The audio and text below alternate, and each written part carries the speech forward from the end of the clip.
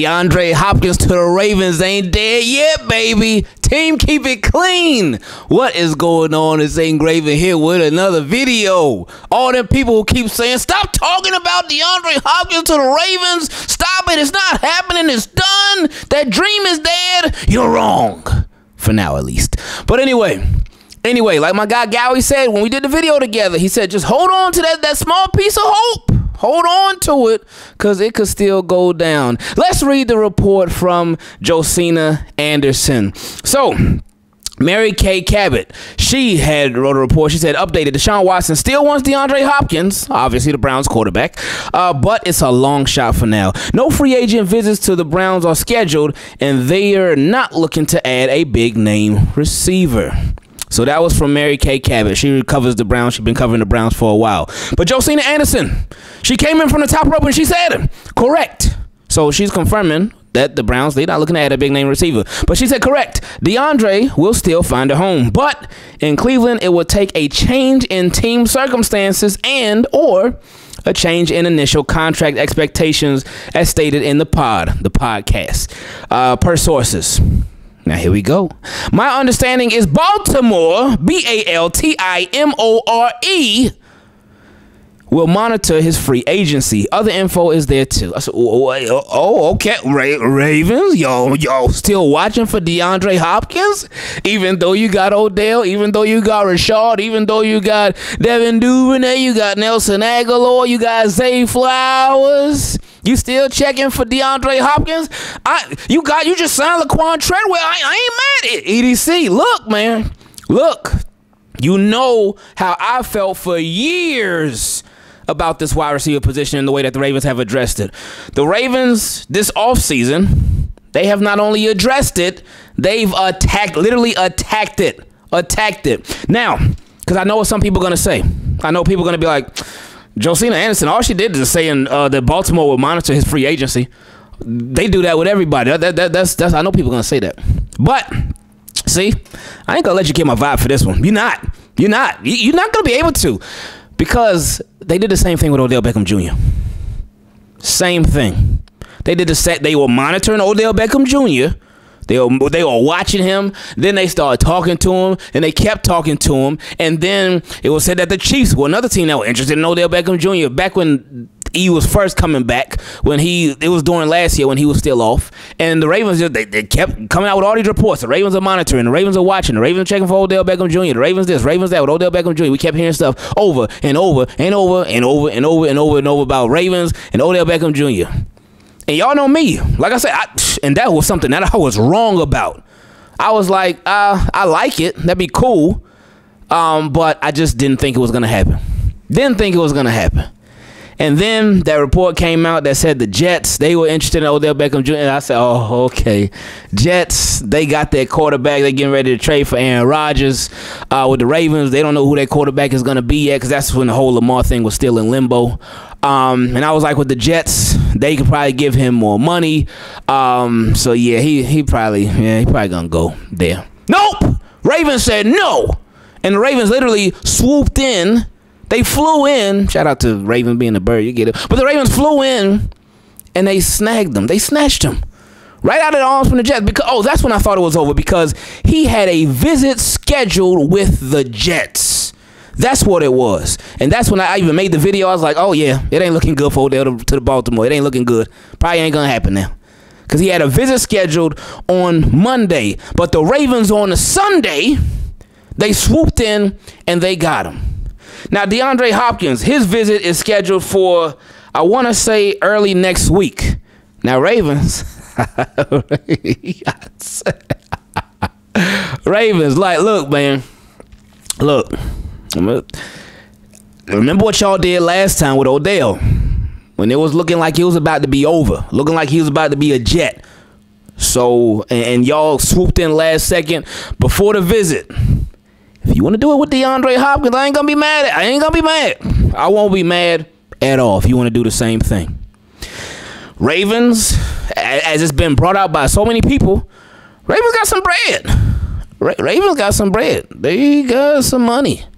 So they could make some stuff happen. And again, like I always say, like y'all know already, I ain't even gotta say it. When there's a will, there is a way. If you really want to make something happen, you really want to go out there and get it, you can do it. You can do it. So if they were to add DeAndre Hopkins, I know everybody talks about feelings. Everybody talks about feelings like the NFL is not a competitive business. And honestly, I get what you're saying. Because again, we talked about this the other day. Football players, they have feelings. And they are entitled to have feelings because they are people. So yeah, we all got feelings.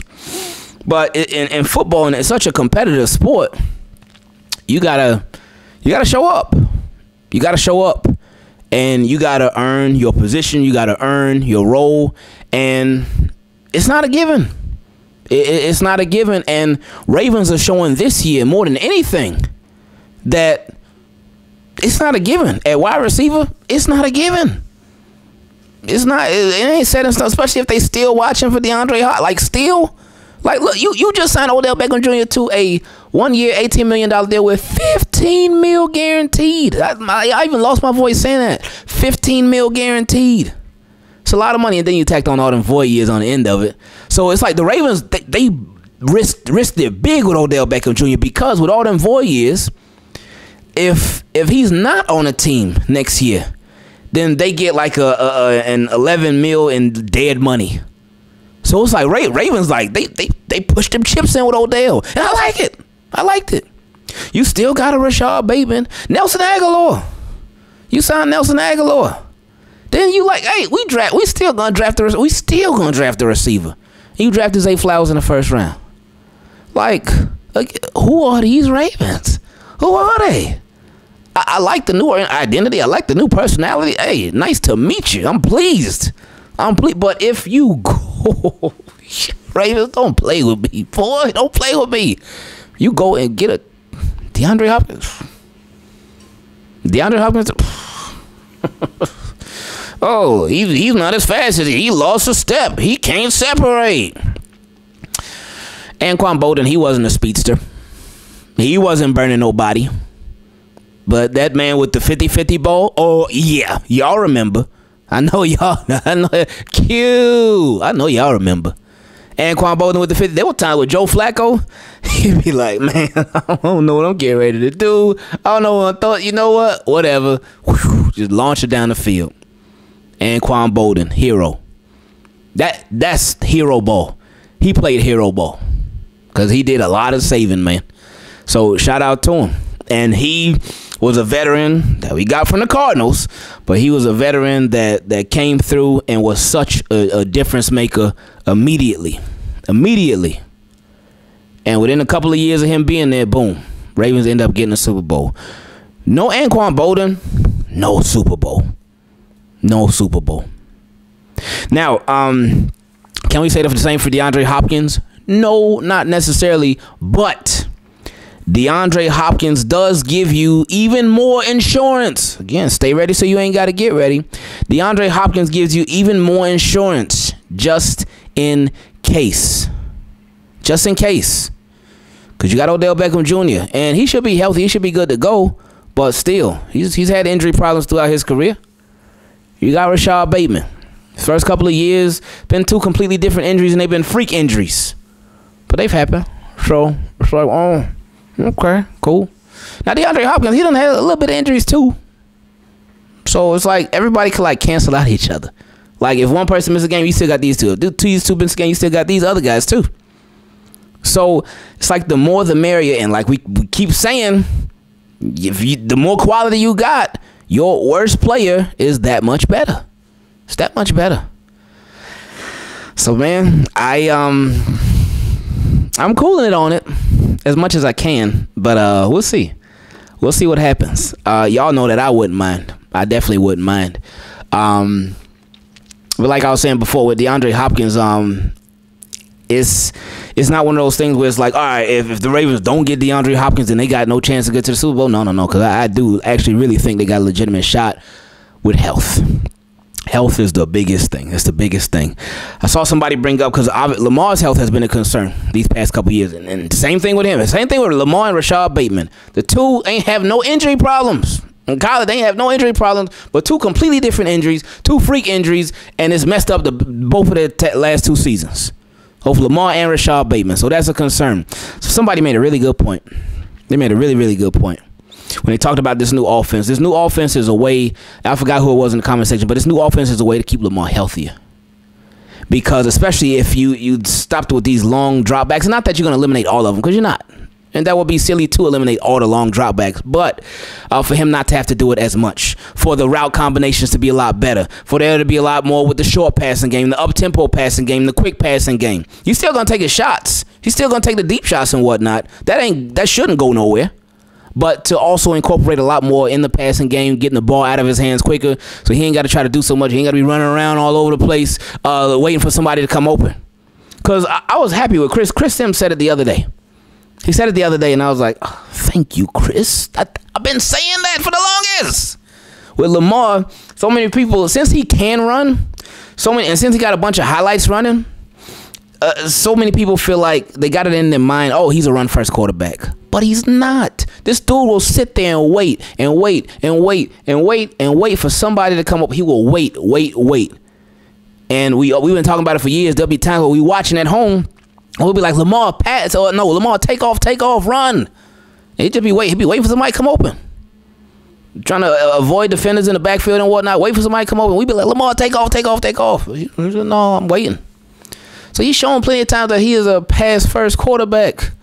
But now, with the offense expected to get a little more pass-happy, it's like, all right, cool. Lamar, go do your thing. But he'll have more options. The more options you got, the less the ball got to be in his hands. The quicker he can get the ball out. You got more makers to make plays. Go for it. I love it. So, anyway, team, keep it clean. We'll see how this thing goes. It all starts with a monitoring. Then it goes from a monitoring to a visit. But, oh, yeah, I was about to say, they didn't even have a visit with Odell Beckham Jr., but they did see him in person when he did that workout in Arizona. It was like 16 teams there. Ravens were definitely one of them. So we'll see. Anything's possible till it ain't possible no more. And DeAndre Hopkins to the Ravens is still possible, whether you like it or not.